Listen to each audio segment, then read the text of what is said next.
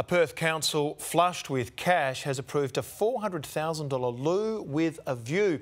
The toilet on the Swan will cater to the growing number of tourists, but some think it's a waste of money. It's one of Perth's most photographed landmarks, our famous blue boat shed attracting Instagrammers from all over the world in search of that perfect snap.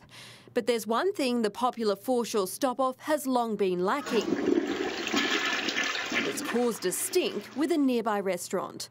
With the closest public toilet 2.5 kilometres away, Zaffarano is fed up with people disrupting business to do their business. It's not just visitors, it's also the pedestrians, the runners and the cyclists. The City of Perth says it's found the solution, a swanky new solar-powered toilet block between the boat shed and Swan Brewery on Mounts Bay Road. But the designer dunny won't come cheap, costing $400,000 to build and $20,000 a year to maintain. There's nothing else in that location, so to build expensive facilities on the basis of that, as opposed to trying to come up with other alternatives which would move tourists into locations where other people could benefit from it, I think would be a shame not to do that. It has been designed to complement the landscape and be respectful of the prominence that it will be located in.